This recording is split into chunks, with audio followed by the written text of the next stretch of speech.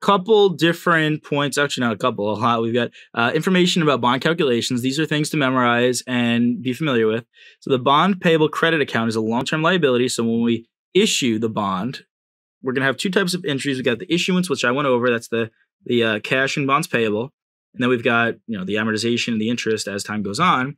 So this is going to be cash and then bond payable. And then obviously with premium or discount, that's recorded at face value. Like I said, that's the clean number.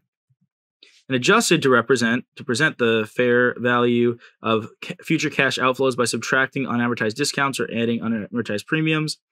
So bond are always issued in denominations of $1,000. So it might say we issued 10 of our $1,000 bonds, which 10 times $1,000 is $10,000. Might be bond, we've got $100,000 bonds or $800,000 bonds. It'll be these clean numbers, kind of just talking about that there.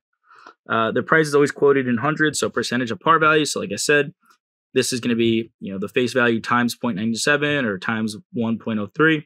This is a discount, this is a premium. Bond indenture is a contract for the purchasers of the bond. We saw that. That's the agreement. The coupon rate is the stated rate. This is just reiterating it. I really am doing my best to drill this in your mind. All of this is critically important to understand bonds before we even dive into it. Bond interest is going to be the coupon rate times the face, right? This is what you're actually paying, right? Balance sheet. Bonds generally pay interest semi-annual in the US. However, questions can say anything. Pay attention. Yes, I agree with my statement. They will be tricky. It might say we issued in January and then it's December and paid semi-annual, or we paid annually. Keep in mind, right? Because if it's 8% and only half the year passed, well, that's only 4%. Super tricky. That's something to keep in mind.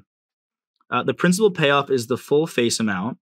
And the premium or discount is the result of the buyer or seller adjusting the coupon rate to the prevailing market rate of the interest. Again, this is going to be because you decided to give them more money or less money, just based on the interest rate provided.